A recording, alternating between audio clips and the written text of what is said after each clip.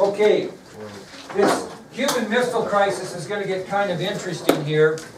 And we're going to see if that leak that the Kennedy brothers slipped out to Walter Lippmann does any good here. But we'll talk about again Friday, October 26th. At this time, President Kennedy in the morning received a call from Secretary of State McNamara at the Pentagon. And McNamara informed the President that the Navy had lost the location of a Soviet tanker called the Grozny. McNamara further informed Kennedy that the ship had crossed the quarantine line, which really annoyed the President. And he told McNamara to keep him posted. Finally, they got the Grozny signaled, and Admiral Anderson contacted the Pierce and ordered them to follow the rules of engagement because they had crossed the quarantine line.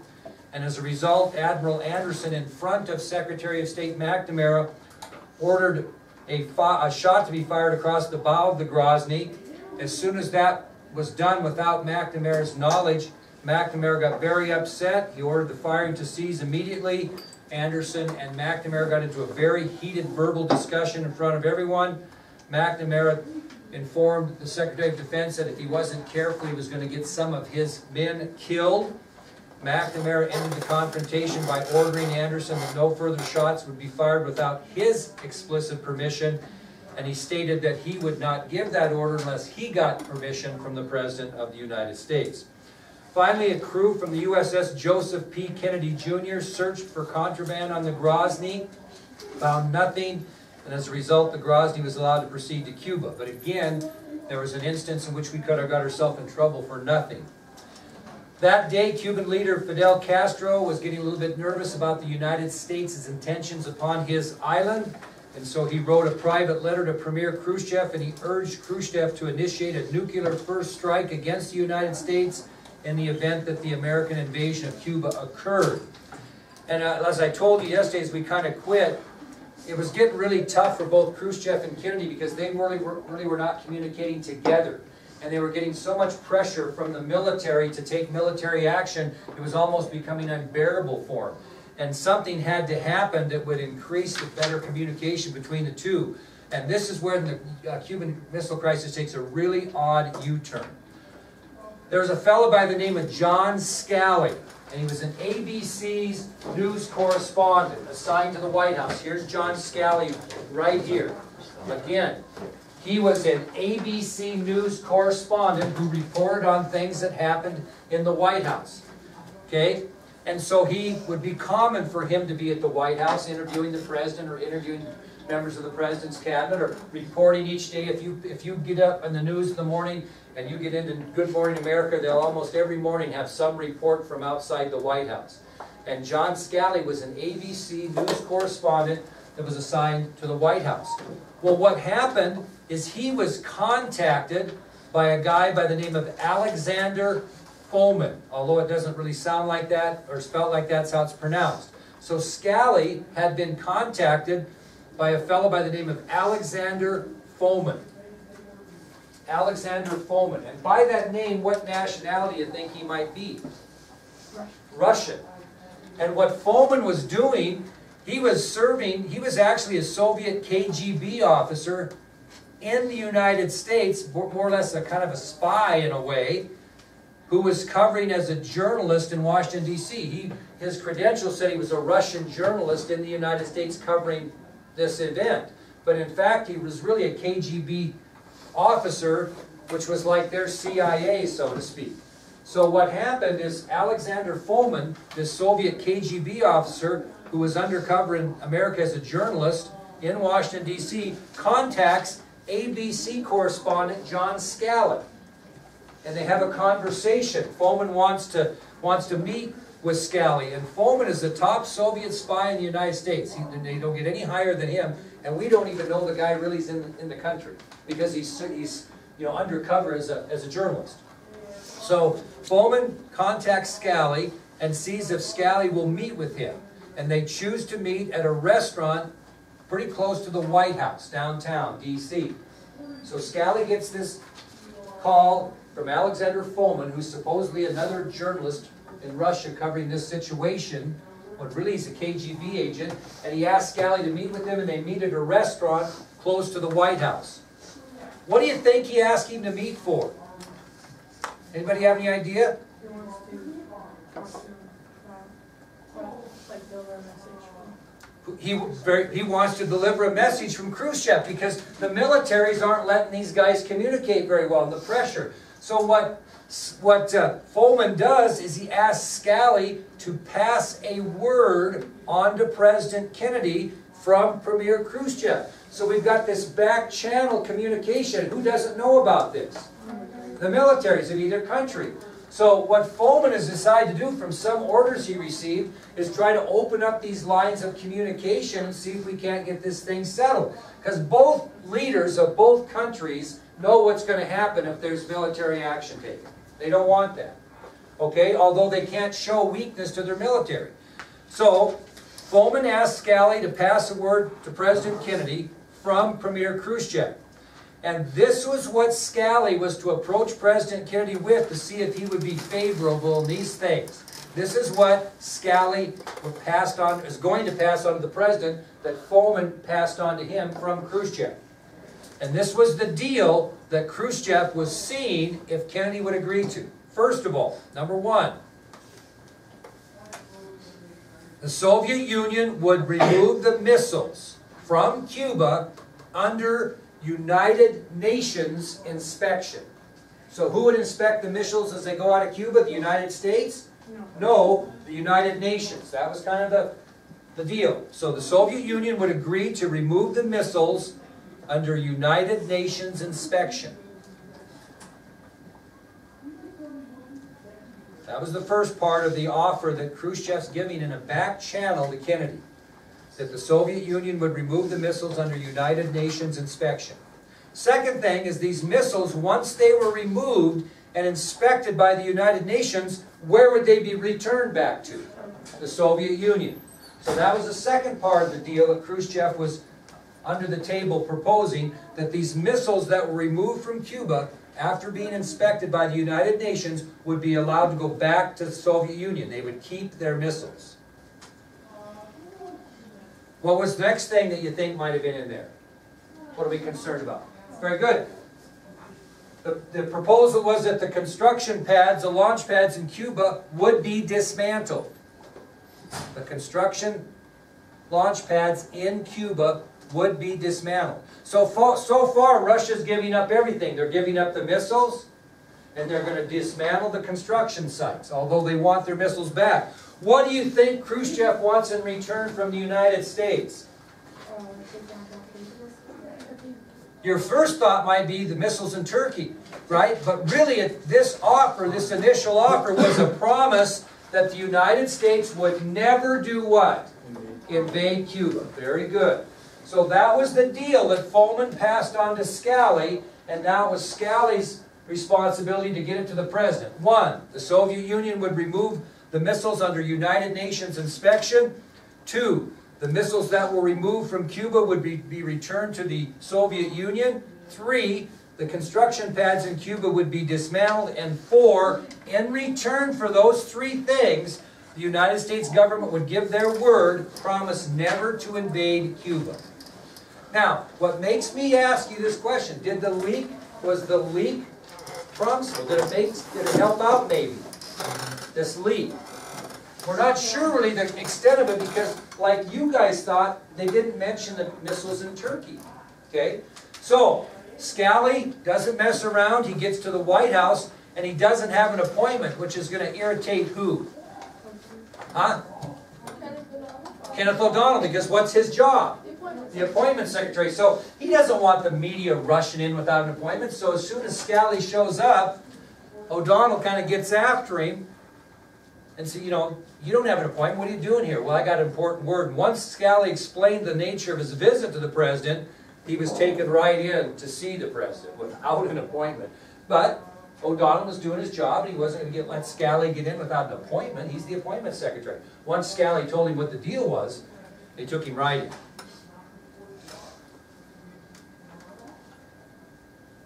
So, Scally goes in, he fills in the president with this information that he received from Follman, and he informs the president that he's only got 3 hours before he's supposed to meet with Follman again to what?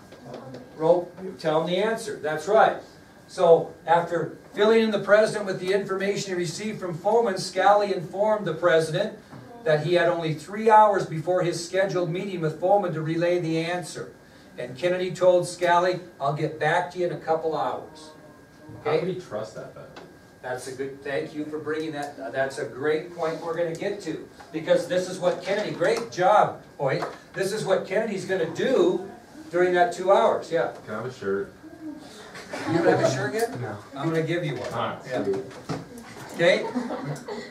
That was worth the shirt. Thanks. So, President Kennedy said he'd get back to him in a couple hours. Well, probably his decision to take that deal isn't that big of a decision, right? The decision is he wants to make sure Foreman is legitimate, and indeed he knew Khrushchev, and Khrushchev would trust him enough to give him this message to give to him in the first place, because like Hoyt said, he doesn't want to get set up here. So basically what happens is he sends who to check up on any relationship that Khrushchev may have with Foreman. Who's he send to the FBI office? O'Donnell. So what the president does while he's thinking about this and discussing this with Bobby, basically, the president sends Kenneth O'Donnell to the FBI building to try to dig up any information, first of all, on Alexander Foreman to see if the guy even exists, and secondly, what might his relationship be with Khrushchev, because he needs to know that A, Foreman exists, and B, that Khrushchev and he know each other to a trusting point that Khrushchev would use him to pass on this message. So O'Donnell goes to the FBI building, and he gets into Foreman's file, and he really finds nothing in Foreman's file, because the FBI's got a file on everybody, just so you know. They don't find anything in Foreman's file that would tie him to Khrushchev at all. So whose file do they dig into next? Khrushchev's. And he digs into that file to try to find any connections with Foreman. So he didn't find any connections from Foreman to Khrushchev in Foreman's file. So now he's going into Khrushchev's file to see if he sees any connections between Khrushchev and Foreman in that file.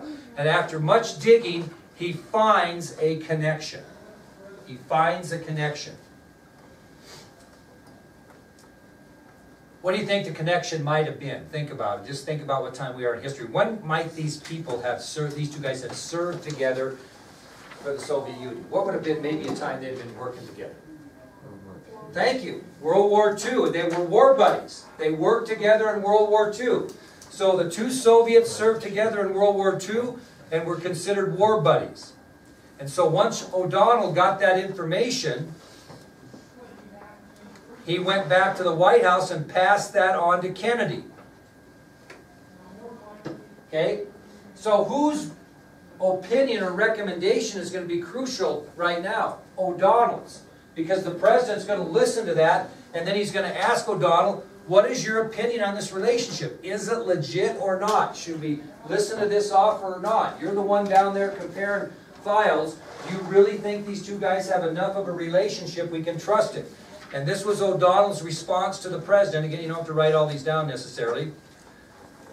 This is what O'Donnell said to Kennedy when he said, now you really think this is legit? He said, quote, my gut's telling me that Khrushchev is turning to an old friend to carry his message. So what O'Donnell does is he assures the president that he thinks this is a legitimate friendship, that this is a legitimate trust, and he thinks that Khrushchev's offer to Kennedy is legit and true. So Kennedy mulls it over a little longer. He agrees. Scally comes back, and President Kennedy informs Scally that he would be favorable to Khrushchev's request or offer. He would be favorable to that. So Scally then is going to go from the White House back to meet with Foreman, who in turn is going to give the message back to Khrushchev.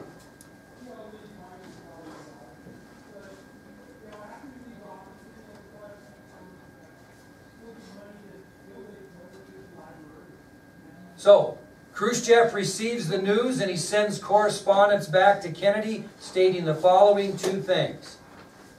So Scally relays this information to Foreman, who in turn got the message back to Khrushchev, and then through the fastest correspondence possible, Khrushchev responded to Kennedy saying the following two things. One, that Khrushchev had a fear of nuclear war. Khrushchev told the president he also had a fear of nuclear war.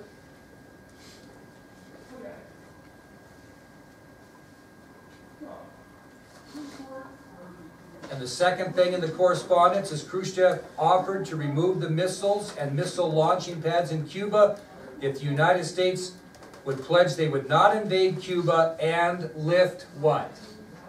The quarantine zone.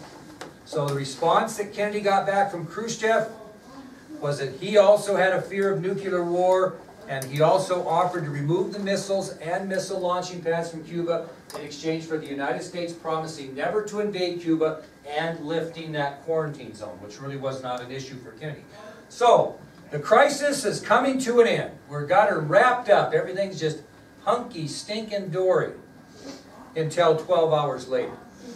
If we invaded Cuba today, would the Soviet Union Well, put their shoes back up again? I think Putin would be all over it. You know, he's a hard lighter, old Russian type. Good question. I think 5 years ago, maybe not. But I think you'd get some heat today. Yeah. Now, so like I said, the crisis looks to be done. However, 12 hours later, Khrushchev does something that's going to change the tide. So now we move to Saturday, October 27th. So we're feeling pretty good, aren't we, Friday night? Man, this thing is going to work out. Oofda.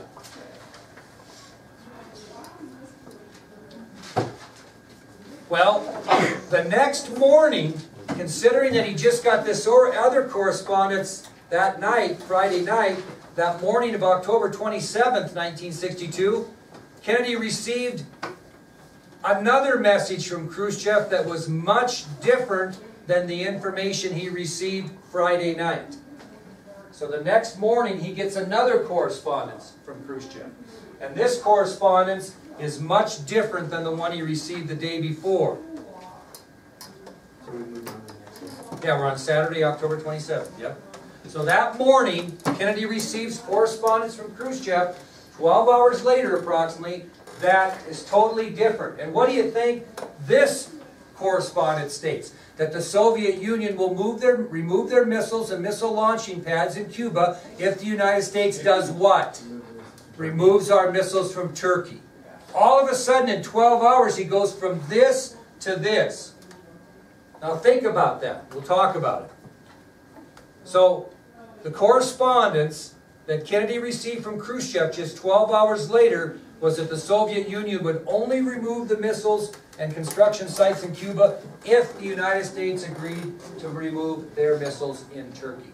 Do you catch wind of That's my question. I mean, President Kennedy and his advisors are horrified. How in the world could the guy change his mind in 12 hours?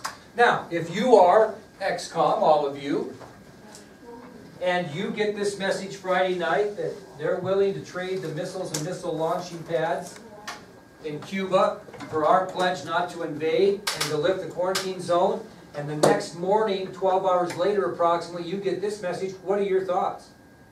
What are your things going? What are you thinking? You're horrified because you think this thing's about over. Now we got to trade missiles in Turkey. Which do you think the military wants to trade missiles in Turkey? Are you nuts? There's no way. What are you thinking if you're the ex-com committee? What's your thought process now? what do we do? Here we go again. Yeah, but what would be your thought process of why did the guy change his mind in 12 hours? Because of the weight. What? Because of what? That's a good guess, but not, maybe, but that's not a bad guess. What would have to happen for him to change his mind? Who's the only one that would change his mind for him? The military. So the first thought was that there was a military coup within that 12 hours. If the military had overthrown Castro, he might even be assassinated for all they know. They might have overthrown him and killed him or thrown him in jail or sent him, exiled him to somewhere else. So who do they think are calling the shots here? The military, okay? And Count Kennedy's just in a bind, okay? So basically, ex-com thought there was a military coup in the Soviet Union. Khrushchev had been overthrown, possibly killed. And if so, the military in Russia was giving the ultimatum, and this is a whole new scenario. Kennedy can't make that decision right now. They're not going to trade missiles in Cuba, or excuse me, missiles in Turkey for missiles in Cuba. Now, what do you think he's thinking at this point? He's all shaking his head. Then he gets some really bad news from the military surveillance. He gets bad information, or excuse me, good information that's going to require him to think about doing what now? Airstrikes and invasion. So we're going from Friday night, where we think we got this thing sacked, to information he received Saturday morning, other than the new ultimatum by the Soviets, that's going to force him to really consider airstrikes and invasion. First of all, the first news he received is that the Soviets had implemented a crash program in Cuba to get what? The missiles operational. So they now know, hey, was John McCone that far off? We lost first strike capability on this whole thing, right? So what are the Soviets doing? They're doing a crash program. They're going to get those missiles operational as soon as possible. That's the first bit of bad news Kennedy got, other than the Soviets' new ultimatum, is that the Soviets in Cuba had implemented a crash program to get the missiles operational as fast as possible. What else have they been doing during this time? Low-level flights, they continued that. And these new spy plane photos confirmed that some of the missile sites were already operational. And all other sites would be operational within 36 hours. So Kennedy gets the bad news on the new U-2 flights on the deck that, hey, guess what? We've got missile sites that are already operational, and they'll all be operational